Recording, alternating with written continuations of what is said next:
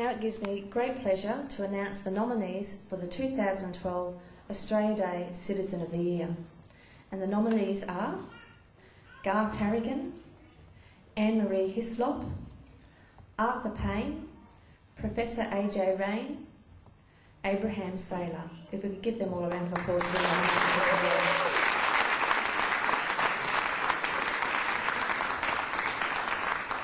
And the winner of the 2012 Australia Day Citizen of the Year goes to Garth Harrigan.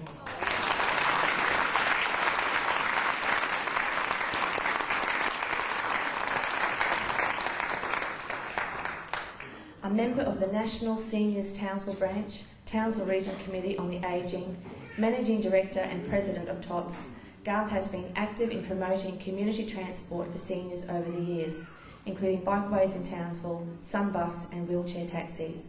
He has been an inspiration to the people who work with him. And we congratulate Garth for having his award today.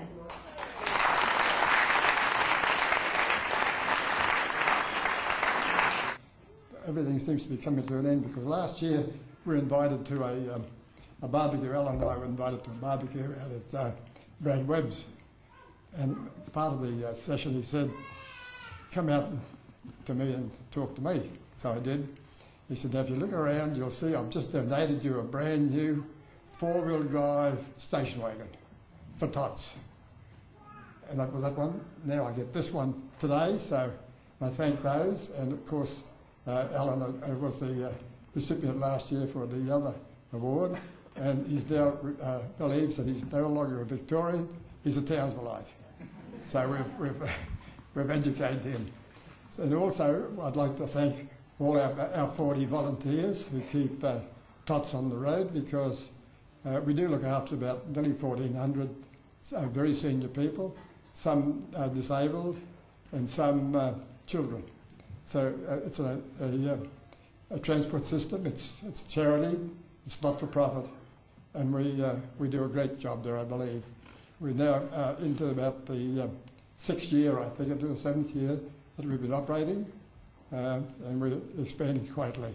But over those 34 years, I was first involved in the starting up of Bikeways, and I was on the council on that one for 27 years, and after I left that, I got into TOTS, and I've been doing that now, the transport part of that, for the whole transport thing for 34 years. So it's been a long, long time, but I believe that we've now made major changes in Townsville's culture, not only in Townsville's culture, but Queensland and Australia, and that we've now accepted that community transport is a middle transport option between taxis and buses.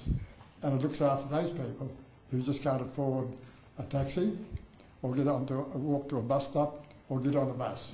So both those are important things, and I'm only too proud to be able to initiate that back in 1989 and have it carried forward with so many good volunteers. And some of those volunteers are past principals of high schools and primary schools. We've got even a placement, some placement occasionally, and a whole host of others. We've even got the boss of Yabula's wife. She comes in her Mercedes and does her little bit too. So we've got everybody helping us these days, and we'd love to have a lot more, because volunteers, drivers are important.